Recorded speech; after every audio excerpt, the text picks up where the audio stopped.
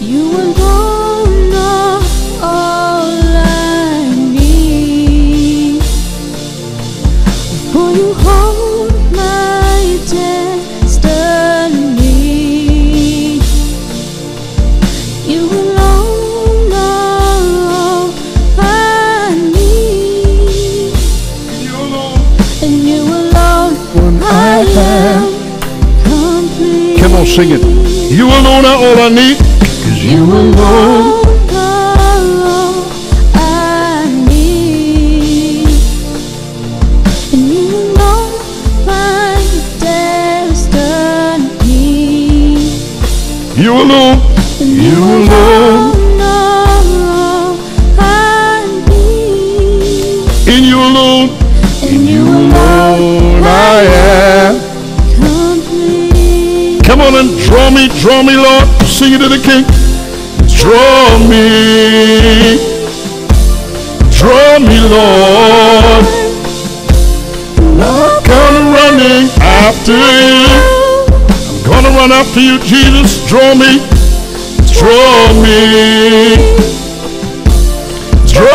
Lord. And I'll come running after you. You alone are all I need, 'cause you alone are all I need. For you hold my destiny.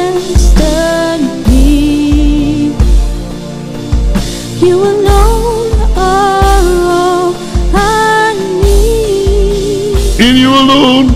In you alone I am complete. Come on and tell him to draw me, Lord. Draw me. Come on. Draw me, Lord. And I'll come running after you. Come on. Draw me. Draw me, Lord. And I'll come running after you. Glory to God. Good morning, saints. I'd like to welcome you to another morning prayer broadcast as we continue our series, Born to Win. Are you enjoying this series as we talk about David and all of what God did in David's life to bring him to the throne? Lord have mercy. Let's pray. Father, in the name of the Lord Jesus Christ, me and Pastor Aimee, we join our faith with your wonderful people here this morning. Dear God, your word says faith comes by hearing, and hearing by the word of God. Bring clarity in the lives of your people. Bring direction. Bring strength. Bring encouragement. Lift them up out of frustration. Remove the clouds of confusion and darkness and misunderstanding, God. God, I pray in the name of Jesus that as the word of God is taught, that the works of the devil in your people's lives would be destroyed and pulverized. Let your people get the victory on this morning. In the name of Jesus, shift the atmosphere in their lives. Shift the atmosphere in their homes, God, on their jobs. Let faith arise in their hearts this morning. In the name of Jesus, somebody say amen. Glory to God. As we continue our series, Born to Win, on this morning, we are talking about don't take matters into your own hands. There's a scripture that says, vengeance is mine, says the Lord. I will repay. Don't think for a second people who are mistreating you and doing you all type of awful things, don't think for a second that they're getting away. There will come a time when God himself will deal with your enemies, but you have to allow God, you have to let God do it. Don't you take matters in your own hands. There's a scripture my mom loves to quote out of the book of Psalms. The rod of the wicked will not rest on the righteous unless the righteous put forth their hands into iniquity. The only way you'll get the chastisement of the Lord or the judgment of God is if you become a wicked person or you join hands with the wicked and start doing foolishness. We're not going there. Don't take matters into your own hands. It's a great temptation to get even. And I'm telling you, I don't know about you, but getting even is always presenting itself. And you know, you got to resist that temptation. Resist the temptation to mouth off at somebody. I mean, you're on the highway and somebody cuts you off and then they want to flip you off and give you the middle finger. I mean, you got to do everything in your power not to just roll the window down and cuss them out. Come on, somebody. Can we have some real folks up here? Am I talking to some real people? And a few times I didn't cuss them out now, but I did mouth off a few things. And the Holy Ghost said, well, what's going on with you, Mr. Preacher? And then you got to repent real fast. Come on, man. A whole lot of folk are laughing. A whole lot of you are laughing because you're guilty. Come on. I want to talk to some real Christians this morning. Don't take matters into your own hands. Don't do it. And I'm telling you, I feel the temptation strong this morning. There is a group of you that's listening to me this morning. You are being tempted. You are being tempted out of your wits' end to take matters into your own hands, to get revenge. Don't do it. Let God do it. Let God handle it. This brings us to 1 Samuel chapter 24, because David's on the run from King Saul. We saw yesterday how God gave David a tremendous victory for the people of Keilah, and yet the people of Keilah would still be willing to betray David and hand him over to Saul. It blows my mind. People are people. I'm telling you, this is why you got to put your trust in God. People will turn on you on a dime. My mom and dad would always say, people change, son, but God never changes. Hold to God's unchanging hand. Can someone lift your hands to heaven and declare it this morning? I'm going to hold to God's unchanging hands. Praise be to God. This brings us into 1 Samuel chapter 24, beginning at verse 1 through 22. The Bible says, after Saul returned from fighting the Philistines, he was told that David had gone into the wilderness of En-Gedi.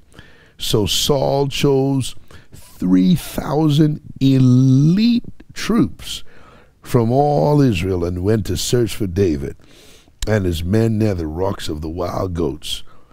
At the place where the road passes some sheepfolds, Saul went into a cave to relieve himself. He went to use the bathroom.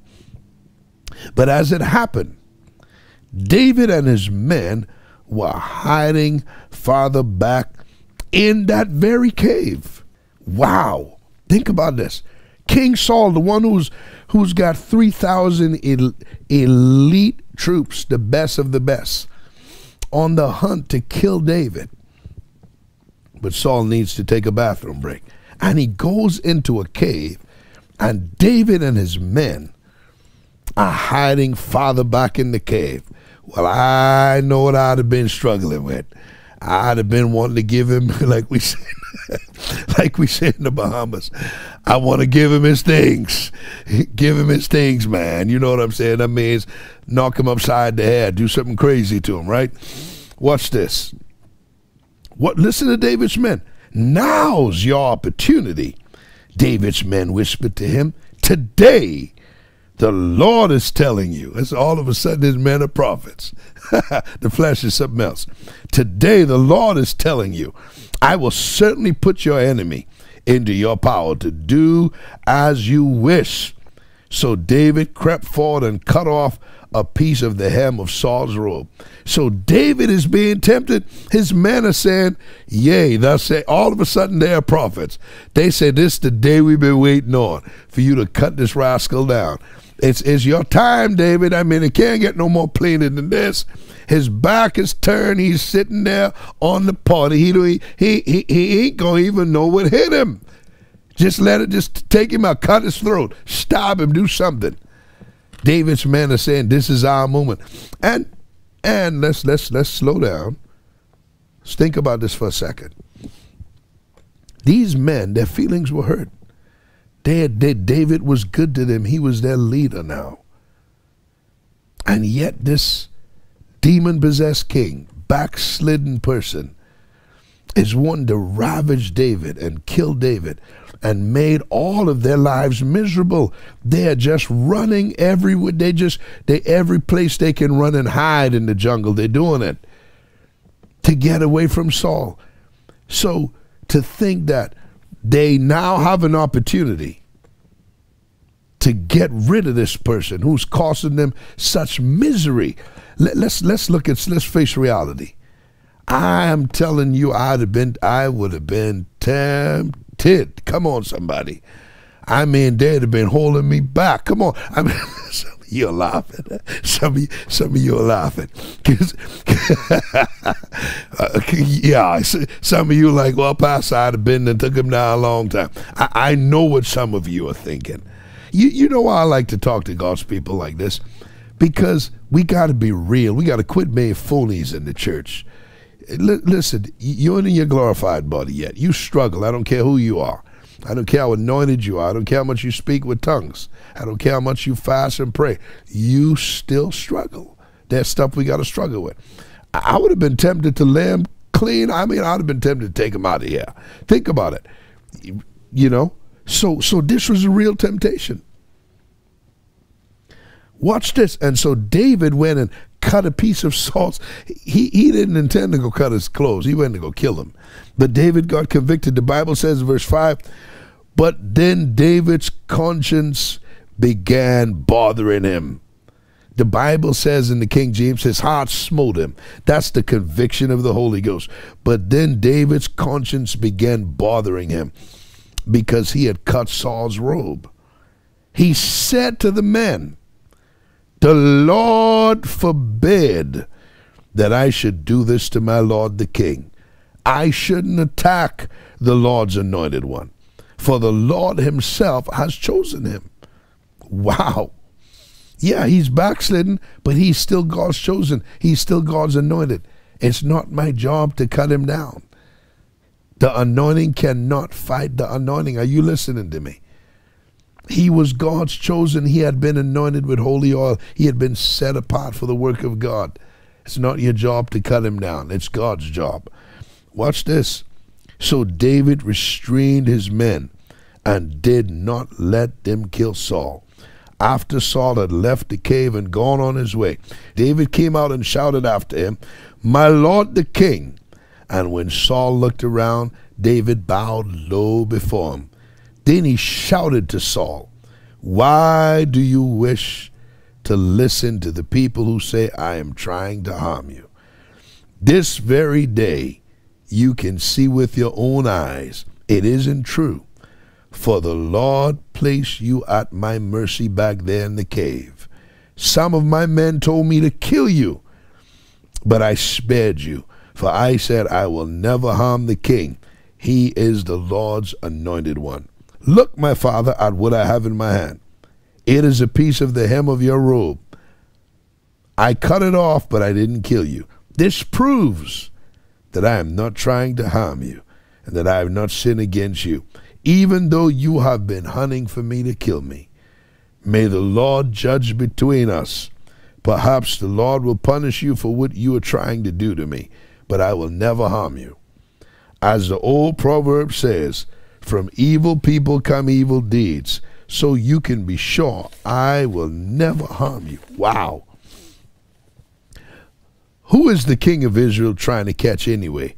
Should he spend his time chasing one who is as worthless as a dead dog or a single flea?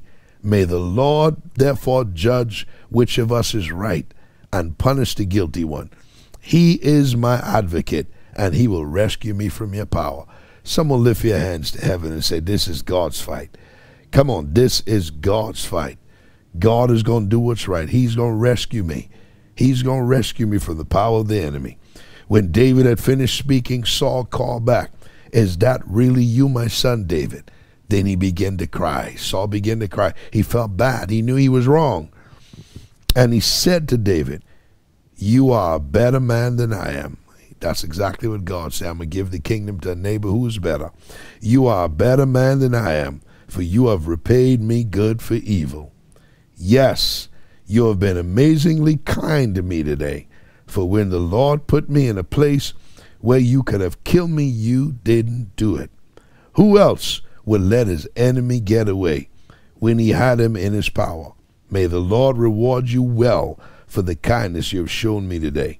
And now I realize that you are surely going to be king, and that the kingdom of Israel will flourish under your rule. Now swear to me by the Lord that when that happens, you will not kill my family and destroy my line of descendants. So David promised this to Saul with an oath. Then Saul went home, but David and his men went back to their stronghold. Lord have mercy. Don't take matters into your own hands. Don't do it, saints. It's a great temptation to get even with people and to straighten people out and to tell them off and to let them have a piece of your mind. But that's not the way to go, saints. We are children of God. We are full of the Holy Ghost. We're supposed to display the fruits of the Spirit: love, peace, joy, kindness. Are you listening to me? Gentleness, patience. Come on, saints. Don't take matters into your own hands. Don't do it. Don't do it. Let God fight your battle. Father, right now in the name of the Lord Jesus, me and Pastor Aimee, we lift your wonderful people up before you who are being tempted out of their wits' end to get even with their enemies, to pay evil, to repay evil for evil. You told us in your word, we must overcome evil with good. We forgive them. Come on, call that person's name. Call the name. Type it below this video if it will help you. Come on, I want your comments. Let those folks go. Forgive them. Forgive them. We forgive them. They have hurt us. They have wounded us deeply, but we forgive them, God. We place them in your hands. You fix it, God. For you said in your word, vengeance is mine, says the Lord. I will repay. I thank you, God, for hearing our prayer this morning, giving your people victory, because we are born to win in the name of Jesus. Amen. To stand with us, to support the preaching of the gospel, visit us online, seanpinder.net/give. If you have our ministry app on our phone, you can also give through our ministry app. You can also give through the ministry PayPal account. That address is paypal.me/seanpinderministries. You can also give through the ministry Zelle account. The ministry Zelle email address is info@seanpinder.net.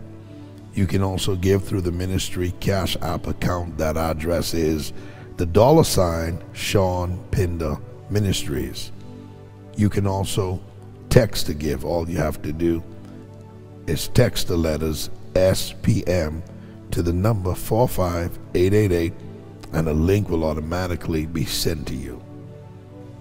You can also mail your donations into the ministry. Just remember to make your checks and money orders out to Sean Pinder Ministries, P.O. Box 2726, McKinney, Texas 75070. Never forget me and my beautiful wife, Pastor Aimee. We love you. We appreciate you so much, and we ask you, share this video with at least 5 of your friends that you know need a word of encouragement. Share it through WhatsApp, Snapchat, LinkedIn, TikTok, however you can share this video. Help us get this message around the world. We love you. God bless you. Look forward to being with you again on tomorrow. Take care. Bye-bye.